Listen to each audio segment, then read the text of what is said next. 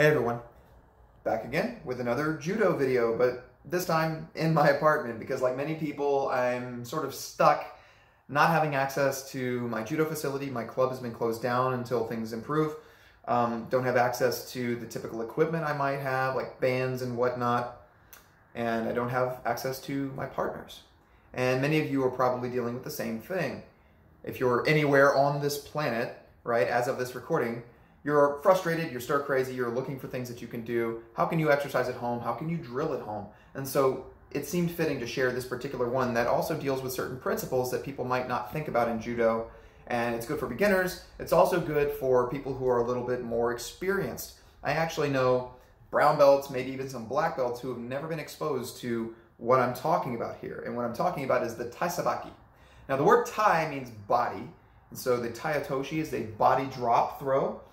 Well, Tai Sabaki generally refers to the sort of body management or management of body movement, these techniques or these principles that guide that. The exact translation will vary, and I'm not here to go on and on about that.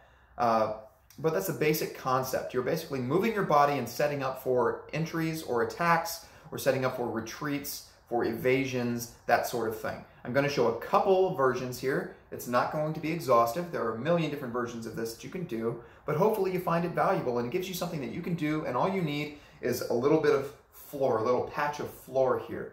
So I'm going to set this up. I apologize for not having a little bit more space. I'm just stuck in my apartment, which is not a very big place. But if I can set this up just right, I want you to have a view of my feet. So I need a few feet of that ground in front of my door so you can see where my feet are going. Let's see if that works. So, and you can just barely see my face in the frame here, but the important thing is to see what my feet are doing. Okay, I may actually adjust the camera again. So again, the Tai Sabaki is really just a collection of different things you can do to set up your movement or your throws or your evasions and things like that. I don't want to go too far down that rabbit hole, but from a beginner perspective, one of the first things you'll learn how to do or should learn how to do is to advance or to enter. So if you're moving forward on somebody, you're going to be coming in with something of a defensive posture. And when I say defensive posture, I mean you're postured in a way that they can't immediately throw you very easily or immediately compromise your balance. So if there's a person in front of me, I'm going to put my foot, my front foot here, my back foot here, so I'm not standing square. If I'm standing like this and a person yanks me forward, I fall forward very easily, right? I don't have a very deep base of support in this direction, so if a person pulls me forward, they can bring my center of gravity forward in front of my feet very easily, so I have to step or I start to fall. Now, what I'm doing basically, if I have one foot in front and another foot behind, if somebody pulls me this way, I have this front foot, it's like a strut or like a pole in the ground I can push off of to push myself back. If somebody tries to push me back, I have the rear foot that I can use to push myself forward. So I can respond to these front and back perturbations more easily. That's the idea behind this position, or one of the big ones. So I set myself up here. My hands are up in this sort of hand swords position, conventionally in many cases, though it's not the only way you can set your hands up. And when I step, I'm practicing initiating with the front leg. So I'm going to step here. It's kind of like a fencer's step. You also see this in other martial arts, and indeed Tai Sabakis are used in a lot of Japanese arts. It's a Japanese phrase. You'll see it in Aikido and Kendo and certain versions of karate. You see these things. So it's not exclusive to judo, but I'm showing you one that is some versions used in judo. So if I'm moving forward, it's called a Mai Tai Sabaki. Right there. Right there. Okay? And then I can also move back in Ushiro Sabaki. Moving backwards here. And then that's the basic thing you can do. So you just practice 1, 2, somebody comes at you, 1, 2. Notice I'm initiating with whichever foot is closer to the direction I'm moving in. If I'm moving forward, I start the movement with my forward foot, pulling forward. If I'm moving backward, I start with my rear foot to kind of pull or step backwards, okay? So that's a linear one. That's a very easy, simple, linear thing that you can do. And of course, you would mirror it on the other side. Forward hand, forward leg, 1, 2, 3, 4, okay? Now I'm showing it in kind of a stiff, stilted way. When people are actually engaging, they may be leaning over a little bit, and you'll see something more like this. Maybe the hand's a little lower. Maybe they're, reaching. They're doing other stuff. But the basic principle is here. And you'll hear a lot of people say, don't cross your feet. You'll hear that a lot from, when beginners are on the mat in a competition and they're being coached by somebody more experienced. The more experienced person will say, don't cross your feet. Why? If I cross my feet here, I'm often allowing myself to be tipped over. I can compromise my balance. There are times to cross your feet, but you don't want to just walk towards a person crossing your feet that way, okay? All right, moving on.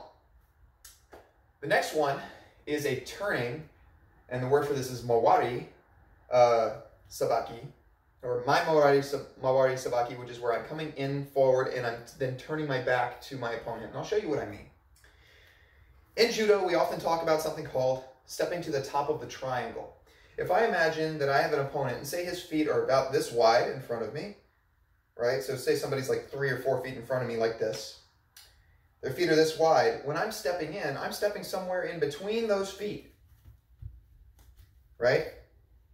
Somewhere in between them to where my foot, my advancing or my initiating stepping foot will be at the top of a triangle, okay? And so you can think of this version of a Tai Sabaki, this turning version, as being some kind of a way of practicing that entry. So if I'm entering for certain shoulder throws, like an ippon seinage, if I'm entering for a hip throw, like an ogoshi, which I've done a video on, well, I'm setting up with this first foot. And you can see I've already pre-turned my foot a little bit. I have to stay back so you can see my feet. 1, 2. And there I am. And notice I'm ending up with my feet kind of narrow, more so than I was here. That's because I'm setting myself up. I'm practicing this as a setup for a throw where my feet are going to be a little bit more narrow. There are times where I might want my feet to be really wide. Certain versions of Tai Otoshi where I'll be either here or I'll be here in a lunge. You'll have plenty of throws where you do have a wider stance, but for some of the early ones you learn, you're setting up from this position. So I'll just do a few reps so you can watch it. 1, 2, 3, 4. Okay? So you can step, and then you start turning in, and you step back with the rear leg. That is, by the time I'm finishing out, it's like I'm stepping backwards here with my rear leg. And then I can mirror it to the other side. So I can go left, right, right, left, left, right, right, left. Imagining that I'm stepping to the top of a triangle each time. So I may have mentioned earlier that you don't need a partner for these things, but it's good if you have one for this particular thing, so I can imagine, okay, there's somebody standing right there. They can even exaggerate the width of their feet a little bit, give you something to target and to visualize. Lots of times with these practice movements, we're exaggerating things. We're making the movements a little bigger, making the positions a little bigger to help ourselves out, okay? So I'm stepping in, and I would have those 2 feet just to give me a cue. Okay, I got to step right there. Boom. So that's the first turning Tai Sabaki. Here's the last one I'm going to show. And this is the one that people will see me do a lot. And I'm actually going to kind of show 2 versions of it, but it's one basic setup. Instead of just setting up for a shoulder throw, where I would be, and in fact, let me start from this way to review that previous one. Basically, I'd be stepping in 1, 2, and I'm setting up for my shoulder throw here, or my hip throw if I've set up there to come through and pull the sleeve. Well, instead of setting up that way, where I'm turning my back to my opponent, this is one where I would be stepping and having my opponent in front of me. The movement, though, the initial step's going to look very similar. I'm coming in, 1, 2, but then I have a little extra movement here. 1, 2, boom. So if I just do it with my legs, I do 2 steps, and then a third movement is a sweeping motion. This should look very similar. I did a Diashi Harai video recently where there was a foot sweep that I did catching somebody as they're taking their weight off of their leg. But also, earlier, if I start to move my hands, this is the second version, this might look very familiar. Ko Uchigari. So another video that I did a while back was the Ko Uchigari video where I pulled somebody through right here. Pulled through, boom. So you're practicing, in this case, keeping an opponent in front of you and then capturing a foot as it's moving. So this is a setup that I often use as a warm-up. I say often, I sometimes use as a warm-up, where I'm just coming in, practicing this. And I'm making my movements a little bit bigger. You'll notice with my hands what I'm doing. I'm exaggerating this movement here where maybe I have a very high pull on somebody's lapel. And my other hand, I'm imagining I'm bringing their sleeve into their side. Or if I don't have a sleeve, I can be doing it with an open hand. I'm just kind of palming their forearm or their elbow or their wrist into their side, bringing it in here. So again, if you watch the Diashi Harai video, I tried to explain that. I might redo that video or do a follow-up to it where I show that a little more clearly, but that's what I'm doing. So I have that Diashi Harai kind of thing that I'm drilling, that I'm practicing here. I'm timing what happens with my arm, with this sleeve hand. I'm timing it with the sweeping foot. And also just doing this motion right here without the turn is a pretty good thing for you to practice. If you find that you're not really great with foot sweeps, just go through with a bunch of these. Switch to the other side. Same thing, right? And of course, I'm swinging on my busted knee here, so it doesn't feel great. But just take your time with it. Let your leg, let the side of your foot sweep the floor here. And then you join your hands with it. Boom. Boom. And eventually, 1, 2, 3. 1, 2, 3. Other side. 1, 2, 3. 1, 2, 3.